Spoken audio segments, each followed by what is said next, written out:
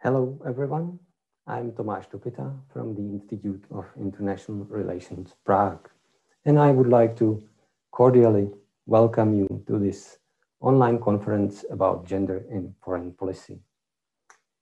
This conference aims to stimulate a discussion about the practical dimension of reflecting on gender in foreign policy. In the last 3 decades, we have witnessed a global spread and rhetorical acceptance of the ideal of gender equality, but we have also seen that it is quite a challenge to put this ideal into practice. In this situation, it is more than relevant to go beyond the rhetoric and inquire about the everyday and institutional aspects of advancing international gender norms in practice. This task is made even more urgent with the recent global backlash on women's rights and the exceptional conditions of the global pandemic. We should ask, what concrete mechanisms, setups, or procedures can contribute towards a meaningful and visible change in the practices of foreign policy? How can we go from words to deeds? This conference presents us with 3 panel discussions that focus on 3 specific segments of foreign policy, namely on the Women, Peace and Security agenda, then on women's empowerment and gender equality in development cooperation, and then on the international dimension of tackling gender-based equality, gender-based violence, and supporting sexual and reproductive rights. But before we will enjoy the interactive discussions with our guests, we will have the pleasure to follow the opening remarks of the Czech Minister of Foreign Affairs, Tomáš Petříček, and of the Minister of State at the Federal Foreign Office in Germany, Michel Müntefering. The initial remarks will be followed by a keynote speech from Professor Anne Towns. So with no more delay, I would like to invite Minister Petříček to present us with his opening remarks. Ladies and gentlemen, it is a great pleasure for me to address you at the opening of this important event, focused on the gendered foreign policy in practice. The timing of the conference is quite fitting as we find ourselves now amidst the 16 days of activism against gender-based violence organized by the UN, which the Czech Republic proudly participates in. This year, we commemorate many significant benchmarks and anniversaries in the field of gender equality, or indeed equality in general. It has been 75 years since the creation of the United Nations, 25 years since the adoption of the Beijing Declaration and Platform for Action, and 20 years since the adoption of the Security Council Resolution 1325. Which place women's participation to the very core of conflict prevention and resolution. Commitments by the international community to promote women's rights, gender equality, and full participation of women in decision-making processes have been evolving continuously for more than 20 years. However, we still live in a world where women face neglect or even exclusion from political and peace processes. Indeed, this sobering reality has been aggravated by the COVID-19 pandemics, which has not only deepened the pre-existing inequalities, but also in many ways jeopardized the fragile progress that has been made in some areas. Mainstreaming of gender agenda and furthering of the Women, Peace and Security agenda remain one of the priorities of the Czech Republic. As we speak, 2 important documents are being approved by our government and shall be adopted by the end of this year. It is the Government Strategy for Equality of Women and Men for 2021 till 2030, and the second National Action Plan on Women, Peace and Security for the years 2021 till 2025. Both documents set out general goals as well as specific targets and concrete measures to accomplish these targets. Preparation of these documents has been a joint effort of various stakeholders, including the governmental as well as non-governmental actors.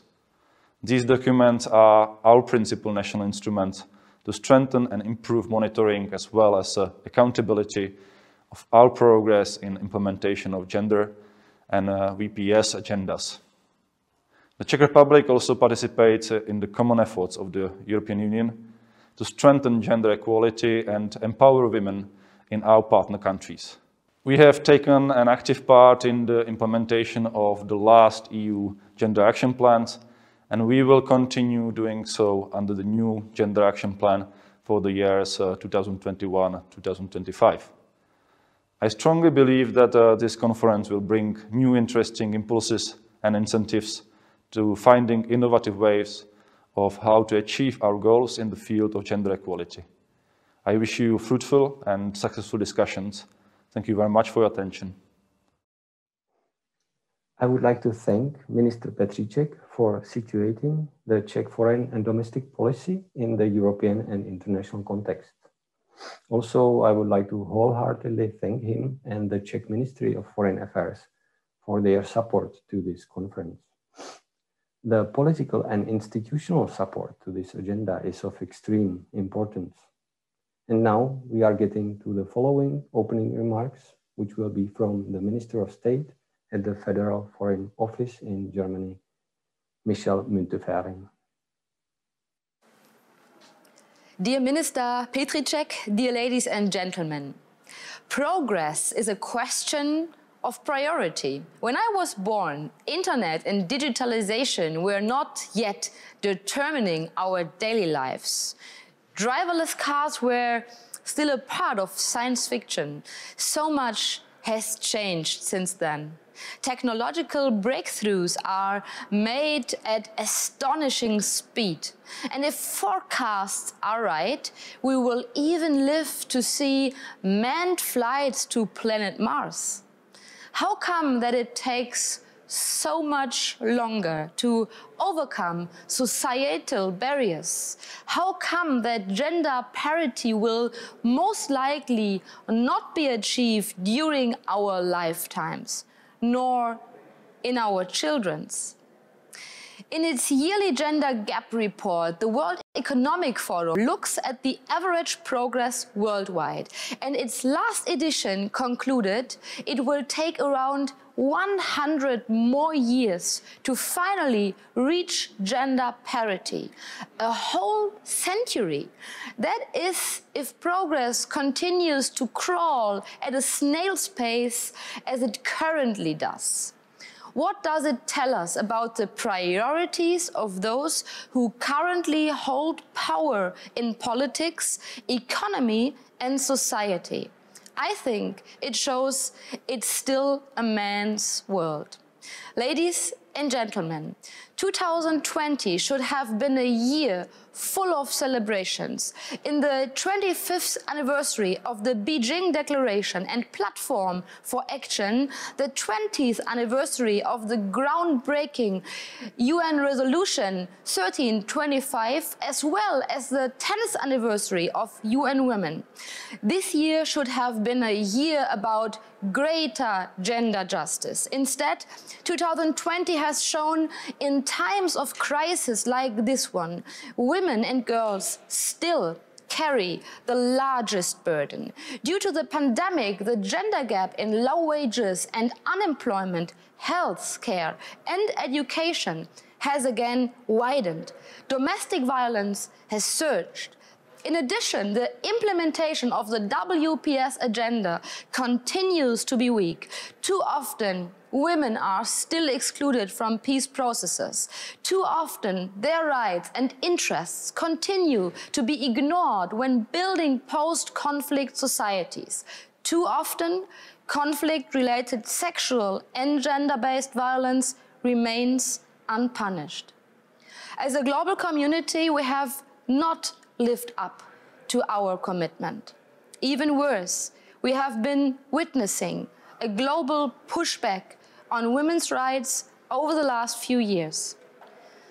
Ladies and gentlemen, when it comes to the advancement of women's and girls' rights, there is no question.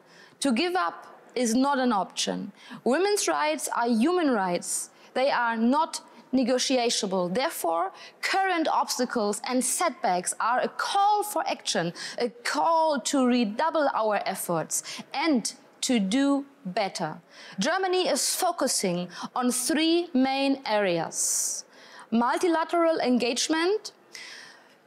German Foreign Minister Heiko Maas has made the WPS agenda one of our top priorities as non-permanent member of the UN Security Council. Together with our partners, we are pushing for gender equality to be mainstreamed in all UN activities. The adoption of Resolution 2467 under the German Security Council presidency on ending sexual violence in conflicts in April 2019 was an important step. Now, we must all make sure the resolution is implemented on the ground. Also, on the EU level, we committed to gender equality. Together with like-minded countries, we are able to ensure that gender equality is a key component of the EU Action Plan for Human Rights and Democracy. Even if there were very diverging views initially, supporting to civil society. Civil society is crucial. If we want to advance gender equality, we have to involve civil society actors, provide sufficient funding and protect human rights defenders. Therefore, we are proud to have been co-initiator of the African Women Leaders Network, which supports women in the transformation of Africa, especially in the areas of governance, peace and stability. The German Latin American network, UNIDAS, founded in 2019, also promotes networking and supports feminist projects by Latin American organizations. And Germany also plays a key role as the second largest donor and board member of the Women's Peace and Humanitarian Fund. Moreover, we are realizing many projects with civil society on the ground, 50 alone in 2020, from providing shelter for women peace activists in Afghanistan to increasing the participation of women peace activists in Libya. Raising awareness and leading by example in German. There is the saying, those who live in the glass houses shouldn't throw stones. It's important that we ourselves live up to our aspiration. The Federal Foreign Office has undertaken substantial efforts to raise the percentage of women in the German diplomatic service, including leadership positions. Our vision is to make gender equality part of our DNA, and therefore we are creating WPS focal points in our embassies, and we are mainstreaming the gender perspective into our entire foreign policy. Ladies and gentlemen, tomorrow we celebrate St. Nicholas Day in Germany. It is a tradition on that day the children write their Christmas wishes, which are collected and hopefully come true on 24th of December. My wish list would read: first, full implementation of Resolution 1325. Second, pushback the pushback. And third, the inclusion of gender aspects in all efforts to build back better after the COVID crisis, including distribution of financial resources. But it is a wish list that does not come true by simply sitting and waiting for the present to arrive by reindeers. It needs active engagement from all of us. I am convinced we will not have to wait for 100 years if we finally make gender parity our priority.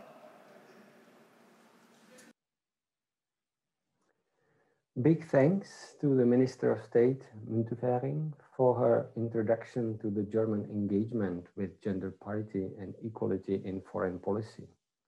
I completely subscribe to her wish list concerning the Women, Peace and Security agenda, the pushback against the pushback, and the post-COVID recovery. Let's make gender parity our priority in our domestic and foreign policies. Now we have finished our section of initial remarks and we can go straight to the keynote speech. The keynote contribution will be presented by Anne Towns, Professor of Political Science at the University of Gothenburg in Sweden. Her contribution will focus on gender patterns in, some would argue, the most important institutions in the contemporary international relations, the Ministries of Foreign Affairs.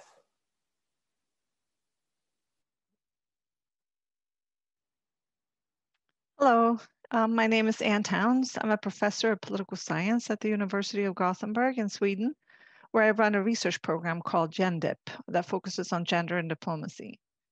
And before I start, I would like to thank the organizers for inviting me to be part of this really terrific event. I'm really looking forward to this interesting day. Okay, so as you probably know, diplomacy used to be an all-male affair with only men involved. But today, an increasing number of women are entering the profession. This is a huge change, of course, and something to celebrate as a victory, not least for meritocracy. If we want the best, the brightest, and the most suitable individuals to enter foreign affairs, it makes no sense to bar half the population, a priori, by having rules that say that only men may take foreign service exams, only men may serve as diplomats. So this is a victory then for merit-based professionalism in public administration, that women are now allowed to join. It's also a victory for fairness and justice. As a matter of principle, it should be a given that women have the same rights and opportunities for a career in foreign affairs as do men. But the question of meritocracy and fairness, they're not resolved simply because women are now allowed to pursue a diplomatic career. We now need to ask, what are the conditions for these women and for men in diplomacy? So for the next 25 minutes or so, I will talk about what we know from existing research about gender patterns and the conditions for men and women in ministries for foreign affairs. And to start with, let me point out that there have been huge changes over time in the rules and divisions of labor between men and women in diplomacy. And these changes have not taken place in isolation within individual countries. There are global patterns to these exclusions and inclusions of women. So what are some of these historical trends? Well, let's start with a period just prior to the 19th century. So at that time, there was a lot of political diversity in the world. There were not only states, right, but there were lots of other kinds of polities. There were empires, tribes, bands, and so forth. In many non-European societies, women played an important role in diplomacy. Among European states, diplomacy was carried out by members of the aristocracy at this time and by people close to the royal courts. And women who were part of these elite strata also played important diplomatic roles. They were rarely ambassadors or diplomats in a formal sense, but they were trained in languages, they were trained in formal letter writing, and they performed all kinds of diplomatic functions. Then, during the 19th century, diplomacy professionalized. Modern bureaucratic ministries of foreign affairs developed with civil servant exams, etc. This was, in a sense, bad news for women initially, because as diplomacy professionalized, bans were put in place that barred women from taking civil service exams and from serving as diplomats. And that meant that diplomacy professionalized with only men as official diplomats. And the 19th century was also a period of European colonial expansion, which meant that diplomacy as a male institution spread around the world. So then, in response to these bans, the 20th century saw struggles to allow women to serve as diplomats. And these eventually led to some major changes. So between the 1920s to 1950s, we saw that the previous bans on women were lifted around the world. However, as these bans were lifted, marriage bans targeting women diplomats were put in place. So women were not allowed to be married if they were to serve as a diplomat. So bear in mind also that male diplomats were expected to marry a woman. He was expected to have a diplomatic wife to assist him with the many duties of diplomacy. But women diplomats, on the other hand, they were not allowed to marry and keep their job. These bans were not lifted until the 1970s. And that's really late, right? But they were finally lifted, which led to a slow uptick in the number of women in diplomacy. And the increase in women in diplomacy, it was pretty slow until the 1990s or so. But in the 2000s, in response to this, a number of states have thus turned to active recruitment efforts, trying to be more proactive in encouraging women to join the diplomatic profession. So now we have a rapid increase across the world in the number of women in diplomacy. And that means that we have a rapidly changing composition of the diplomatic community. Right? So by and large today, right, there are no more formal bans on women, which might lead us to suspect that the problem is solved, right? Well, wrong. Because as it turns out, it's not sufficient simply to add women to an institution that used to be for men only. And while it might seem like these institutions are neutral, they're often modeled on a certain kind of male situation and premised on women performing all kinds of support roles. So today, we have ministries of foreign affairs that women are free to join. But as they have joined an institution that developed by and for men, and new gender patterns seem to have emerged. And research about these gender patterns are ongoing. I mean, there are lots of people now doing work on individual ministries of foreign affairs around the world, but I will tell you a little bit about what we know so far about some of these ministries of foreign affairs. And a main question to ask here, or a primary first question to ask when looking at gender and diplomacy is, where are the men and the women in the organization? And here, the existing research shows us two basic things. On the one hand, we know that the higher up in the ministries of foreign affairs, the fewer women there are, even proportionate to the overall share in the MFA. Men continue to be overrepresented in the leadership positions and positions with the highest status in MFAs. Second, we also know that there is functional differentiation in many ministries of foreign affairs. Men tend to end up in the so-called hard offices, focused on security, often politics and trade, whereas women are often overrepresented in offices focusing on human resources, foreign aid, human rights, and often consular work as well. So what if we look at the top positions within diplomacy, the ambassador positions? Becoming an ambassador is often the apex in a diplomatic career. Well, one of the things that we do in my gender program is map ambassadors by gender. And this is really interesting because it allows us to map differences among countries and also changes over time. So we're finishing up now a huge database on this, on the gender of ambassadors and where they're posted, which we hope to make public this winter. But for now, we have analyzed data from 2014. And that data on male and female ambassador postings in 2014 shows us that only 15% of the world's bilateral ambassadors were women, okay? 15%. That means 85% of ambassadors are still men. That's a huge difference, right?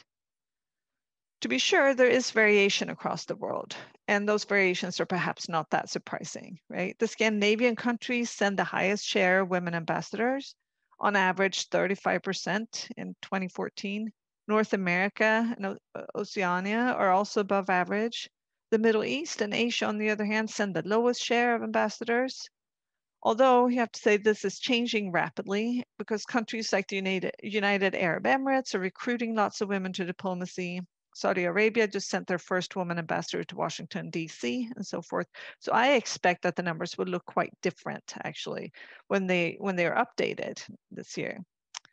Then we have Africa, South America, and continental Europe, which are around average, right? It's also important to note here that there are, of course, variations within these regions, right? The regional averages don't tell us everything. In South America, for instance, Colombia has over 30% women ambassadors. Philippines, likewise, has around 30% women ambassadors. So it looks, different within the regions as well. Another question that we have asked is if there are gender patterns, not just in which states send ambassadors, but also where those ambassadors are posted and where men and women are sent to. Not all postings are the same, right? Some are much more important and prestigious than others, for instance. So we've also asked then, where are men and women ambassadors posted? Research here is also still ongoing, but we know a few things. For one, we know that there are hierarchies in ambassador postings, that some postings are more weight and status than others. For instance, postings to capitals in the world's most powerful states in the world, such as DC, London, Beijing, Moscow, Paris, right? Those are the plum postings. And here, women are underrepresented, often far less than the 15% average, right? We also know that there is issue differentiation. On the one hand, men are more likely to be posted to militarized settings, right? Whereas women are more likely to be posted to gender equal settings. And this could be one way in which gender may favor women, right? Because who wouldn't rather be posted perhaps to a gender equal setting than a militarized setting, assuming that those are mutually are different contexts. Right? But at the same time, we know that hardship postings are often an important step in a career. So we still don't really know, right, whether this is something that favors women or men or in what ways. Then the next question to ask is, why do we see such gender patterns in diplomacy? Why are there these patterns within ministries of foreign affairs and among ambassadors' appointments? And here we have many potential answers, okay? And it's helpful, I think, to think of these answers in terms of two clusters. Each of these answers may have some merit, okay? And there isn't enough research yet to provide a definitive answer about like which one of these provides us most answers, right? But we're working on that. So in any case, the first cluster of answers assume that diplomacy itself is gender neutral. So whatever patterns we see in diplomacy, they exist because of factors external to diplomacy in this view. And one of these answers highlights that women are latecomers to diplomacy, okay? The argument here is diplomacy is meritocratic, right? Giving men and women the same opportunities to pursue a career. But the reason that we're seeing fewer women in top positions is that they enter diplomacy late, right? With time, they'll be at all levels at proportional rates, right? Well, there's obviously probably some merit to this, right? That we will see more women in top positions as the number of women grows, right, in diplomacy. But the main objection to this is that it's now been 50 years, right, since the marriage bans were lifted on women, and we still see women trailing men. What is more, the diplomatic career is a leaky pipeline for women. If we look at cohorts, we see that women leave the profession, are slower to advance, and so forth relative to men. So why is this, right? Isn't it this indication that something is awry with diplomacy itself? Well, some say that this isn't necessarily an indication that there's gender bias in diplomatic institutions. Instead, they argue this is an effect of broader societal gender roles, right? So some point to the fact that men and women still have very different societal roles and different family roles. For instance, women often have more caretaking responsibilities of children and older parents, for instance. The expectations might also be that their career is of secondary importance to the husband's career, right? And it's because of these kinds of factors that women trail behind and drop out of the profession to a higher degree than men. There are objections to this line of argument as well, right? Critics claim that this ignores how diplomacy itself relies on gender roles. Diplomacy is not gender neutral, these scholars argue. Instead, diplomacy is deeply shaped by gender roles. And that then takes us to the second cluster of explanations. Explanations that that charge that diplomacy itself is gendered rather than neutral. And among those who argue that diplomacy is gendered, there are also two main explanations for why women are slower to progress in diplomacy and why there are gender patterns, right? And the first of these explanations focuses on discrimination. The argument here is that women face, that women face resistance, harassment, stereotypes that hinder their careers to the advantage of men. Right? And there's some merit to this, right? As to the other explanations. I mean, we do see, right, indications of discrimination in diplomacy and of homosociality, where men are guarding their male-only spaces, right? And that they resist the inclusion of women in those spaces. But there are also objections here. And one of the main objections is that although some diplomats do point to discrimination, many claim never to have really encountered any at all. So while discrimination might do some work in explaining why we don't yet have more women, and it might do some work in specific ministries of foreign affairs, because we can assume that this is different in different places, right? This is still not a full explanation for why we see gender patterns and slower career advancements and so forth of women. So then we have another set of answers that instead center on the institution of diplomacy as a masculinized institution. And these people argue that diplomacy is masculinized in the sense that it is modeled on men, and men in particular situations, right? Because modern diplomacy developed as an all-male institution, diplomacy was made to fit a certain kind of man, a heterosexual man, often of the upper classes, that was married to a woman, right? And there are many, many mundane, everyday advantages for men of this kind and disadvantages for women in diplomacy as a result.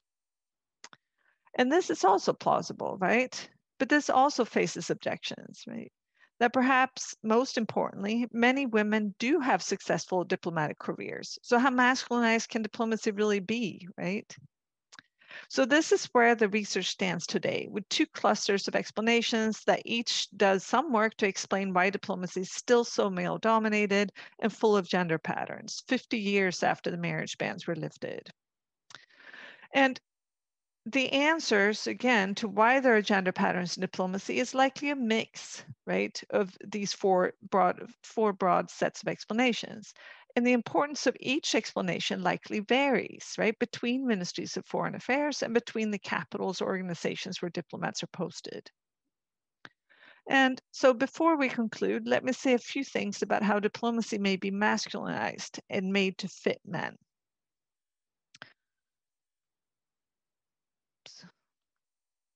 How might diplomacy be masculinized? Well, for one, it's important to remember, right, that the model diplomatic envoy of the 20th century was a heterosexual couple, right? Or more specifically, the model was a male diplomat and his wife. So historically, again, the diplomat was expected to be a man, right? He was also expected to bring a wife in the 20th century, and she was expected to do lots and lots of unpaid work on behalf of the embassy and to support his career. She was expected to help organize dinners, luncheons, other functions. She was expected to network, and particularly with segments of society that the male husband diplomat might not have access to. She was expected to be the eyes and the ears in other spheres. Right? She was also expected to take care of children so that the male diplomat could devote himself fully to his job. And not least, she was expected to be willing to be able to follow her husband around the world to organize her life around him and his job. Right? So what happens when you place a woman in this kind of diplomatic role? Right? Well, many husbands of female diplomats don't really behave the way that diplomatic wives do, right? Some are not willing to follow their wife to her postings. They don't really deploy internationally, often because they choose to pursue their own careers, right? And if they do, many men also opt out of the unpaid labor that's expected of diplomatic wives. The diplomatic husbands don't really devote themselves to arranging luncheons and dinners and taking care of the children, right? And that means that many women diplomats replace a couple, right? One woman is replacing two people. Women often have to play this dual role of diplomat and wife, right? So a disproportionate number of women diplomats seem to be single and without children, which is most likely connected to the demands of the job. It's hard to find a husband willing to trail a wife's career.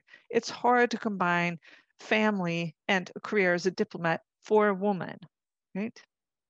And here I think it's interesting to think about new research from Australia.